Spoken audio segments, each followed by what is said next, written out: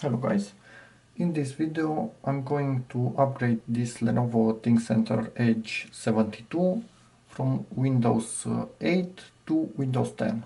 It has a fresh copy of Windows 8. Let me just show you. It is activated,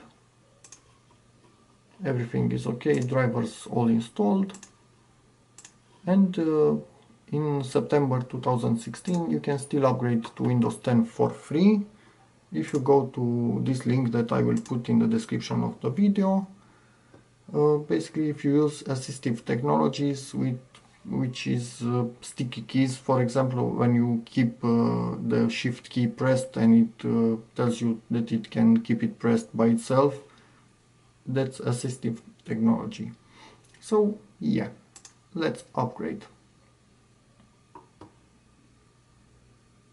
It will download this thing, click on it, run it, yes.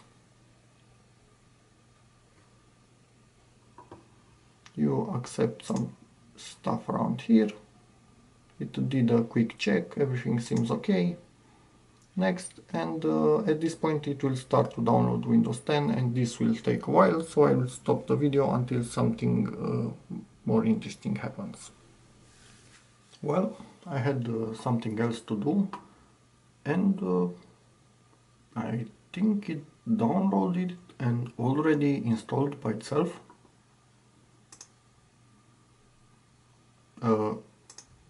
Yeah, it did. So probably it saw that I was not working on the computer and it decided it's a good moment to install Windows 10 after the download finished.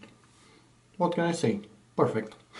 So I'm going to do the settings now and hopefully it will start and it will work okay. Well, I was right. It installed by itself, which is absolutely perfect. I can delete this now. Remove this. Yes, Edge, I'm sorry. I know you're good, but I think I will stick with Chrome for the moment. Don't start OneDrive. And exit, close.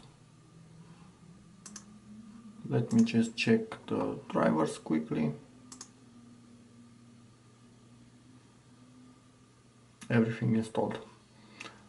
Absolutely no problem. We are activated.